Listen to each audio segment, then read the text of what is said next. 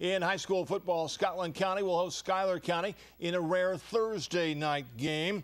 Scotland County has stepped it up at the end of the year, and it's been a total team effort.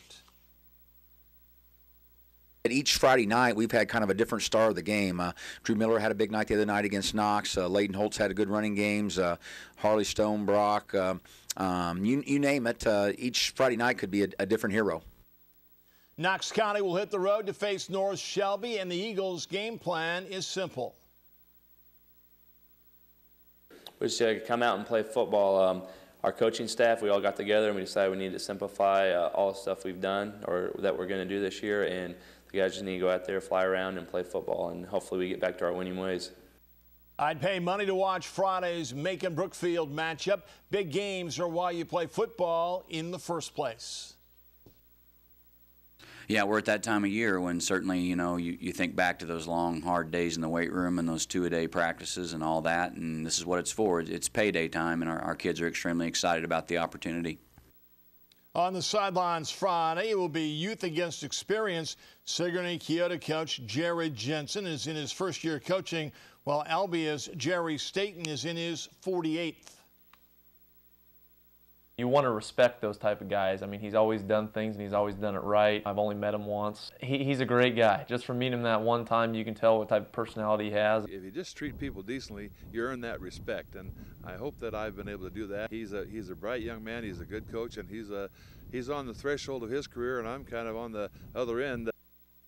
In college football, there are certain players who are always around the ball.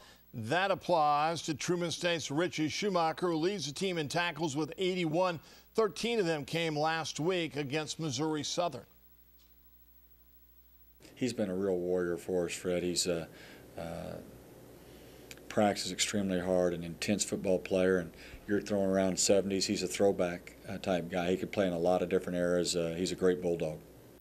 Missouri quarterback James Franklin threw for 289 yards and ran for 84 more against Iowa State last week. He will need to duplicate that performance against Oklahoma State. Did a lot of good things in that game. Wow. I mean, real impressive.